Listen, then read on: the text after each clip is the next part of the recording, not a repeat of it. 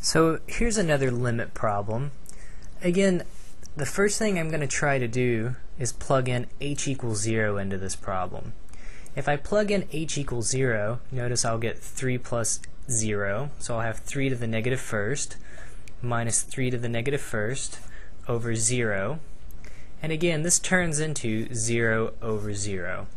So we're going to have to be a little more clever on how we do this one. Now I see these negative exponents floating around, and remember you can make negative exponents positive by putting them on the other side of the fraction.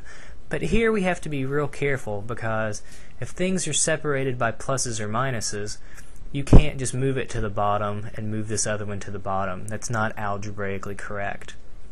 What I can do, however, is I can think about 3 plus h to the negative 1 as being over 1, 3 to the negative 1 over 1, and that's all being divided by h. So here's my original h just hanging out in the bottom. And now I can move them to the bottom of their respective fractions. So the limit as h approaches 0, and I often see people leaving off the limits. You have to have that in there or it's no longer equal to what we're writing. So I'll move this one to the denominator. So I'm just moving him down here. So it'll become 3 plus h to the positive first. So I'm just going to get rid of the parentheses. Minus 1 over 3. And again, that's still all being divided by h. Okay, so here I see a couple of fractions. A lot of times with a fraction, a good trick is to get common denominators. So if I get common denominators, well, there's a 3 plus h here and a 3 here. I'll multiply top and bottom of this one by 3. So I'll get 3 over, and I'm not even going to multiply it out,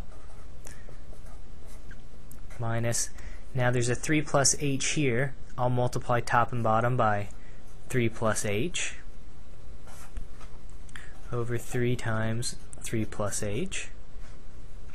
Again, my divided by h is still hanging out there. Nothing's happened to him yet.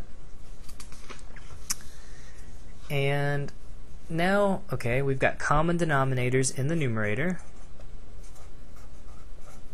So again, here's my big divided by h on the bottom. I've got this common denominator of 3 times 3 plus h. And I'll just simplify the numerator of this fraction. Okay, and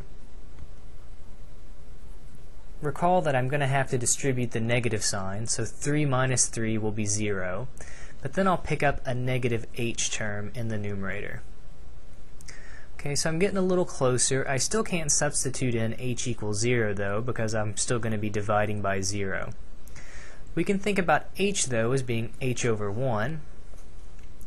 And now I have a fraction divided by a fraction. So to simplify this down, I'm just going to flip my bottom fraction over. I'm going to flip the bottom fraction over and multiply. So let's see here. So now we have the limit as h approaches 0. I've got negative h over 3 times 3 plus h in the numerator. I'm going to flip and multiply by 1 over h. Again, I'm flipping this part. The h's now cancel. So I'm going to simplify it. I've got a negative 1 on top. I have 3 times 3 plus h in the bottom. And now, again, I've done some algebra. I'm going to go back to my plug and chug method. If I substitute in h equals 0, notice in this case I'm no longer dividing by 0. I end up getting negative 1 over 9 when I simplify. And again, that's my solution. So a lot of times if you have fractions floating around, as we did in this example, simply get common denominators, be careful with your algebra as you go along, cancel things out, and then just go back to this idea of plugging things in.